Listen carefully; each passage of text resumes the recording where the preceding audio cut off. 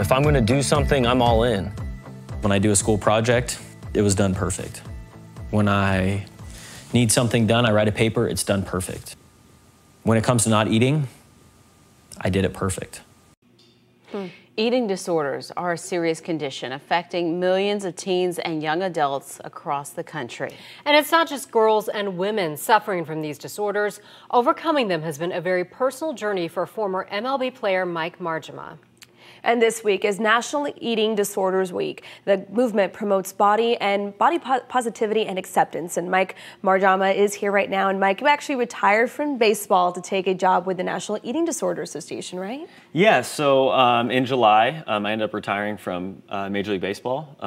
I guess technically I was in the minor leagues in AAA, so I can't really say I was playing at the time. But I ended up retiring and started becoming an advocate and a voice for the millions of people that are suffering from eating disorders and really mental health in general. You know, the depressions, anxieties, oftentimes coexisting conditions that many people are facing right now. And you said in that video, very powerful to see that when you wrote a paper, you wrote it perfectly. And when it came to not eating, you did that perfectly. And this was something that started in your teens with you. Yeah, even when we think back, it was almost childhood. So for me, it's the personality traits. Not everyone that's a perfectionist or maybe obsessive is going to develop an eating disorder or anything like that.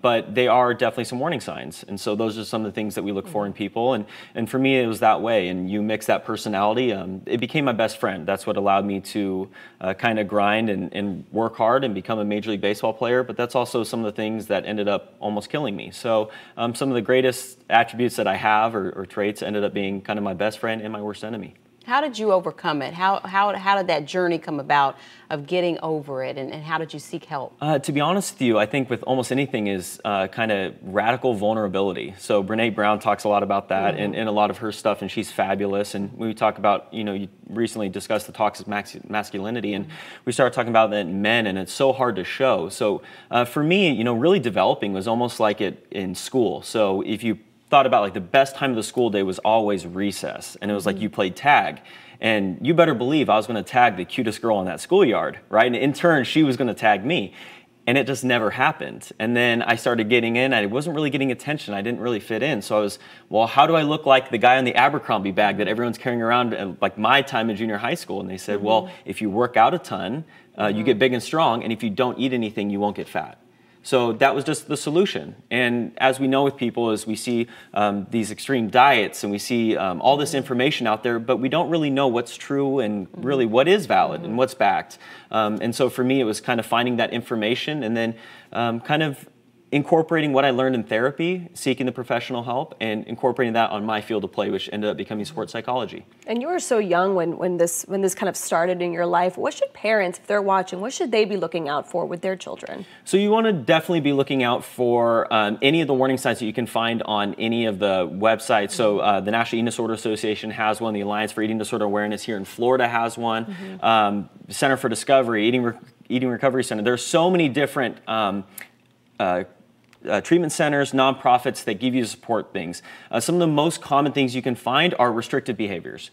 So if you see restrictive behaviors, we normally associate with anorexia. Binge eating, if we find binge eating is actually very, very common, and that's you'll see a lot of rappers. And so we see that a lot with, you'll see almost like a binge cycle where people will restrict. So what we talk about in mainstream culture now would be, I'm going to eat good during the week, and then the weekend comes, and I'm just going to have a cheat day or something. Right. And you end up being so malnourished through the week, you go to have that piece of pizza and you're like, okay, I'll have one. And then all of a sudden you have two and then three and then four and then you go and then you feel so guilty. And then the next week you're like, man, I got to make up for it. So then you restrict. And so we start falling into this cycle here. And I think a lot of people can relate to what that's like now. Talk about the diet culture that we're in, because it's so, I mean, there's so many diets, and that seems to be like all we talk about is like this one or that one is better for us. And then we have social media, the filters and the face tuning and the body tuning. Yeah, hashtag and it's a lot of pressure, especially for a younger person who maybe, you know, hasn't found that self-confidence yet. I think so. When we look at the dietary supplement industry is projected to be around $220 billion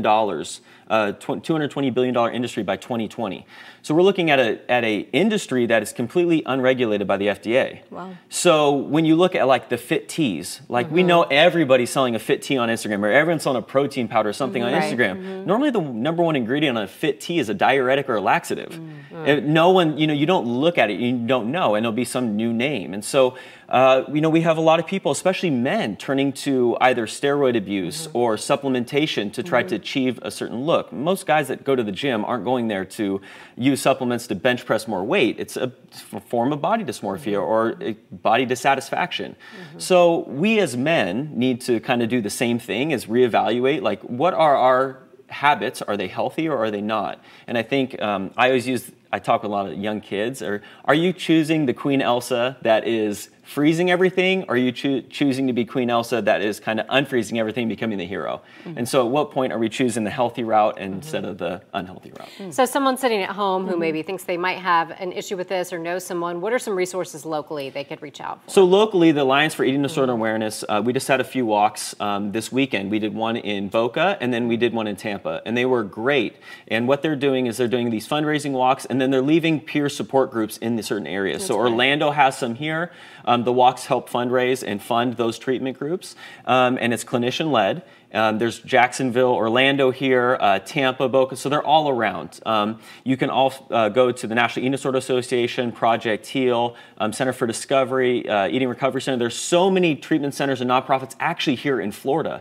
So if you are struggling, if you feel like these are things that you need, don't be afraid to ask for help, because you aren't alone. We have the 30 million Americans dealing with it, 10 million being men. But I know those numbers are off, because I get men that send me direct messages all the time, men and women, that say, I've struggled for this for 20 or 30 or 40 years, and I've never been able to reach out.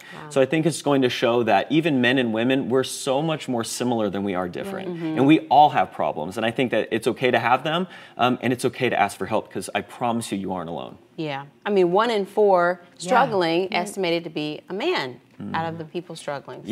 Yes. So we all have them. We all have these problems, like I said, and for me, it's hoping to inspire people to reach out for the help that they need, because you deserve it, and it's something that I'd never wish anybody to have to go through. Yeah, and you're helping a lot of people. Yeah. Thank you. Focus on the strength, not the weakness. Absolutely. Thank you. Absolutely.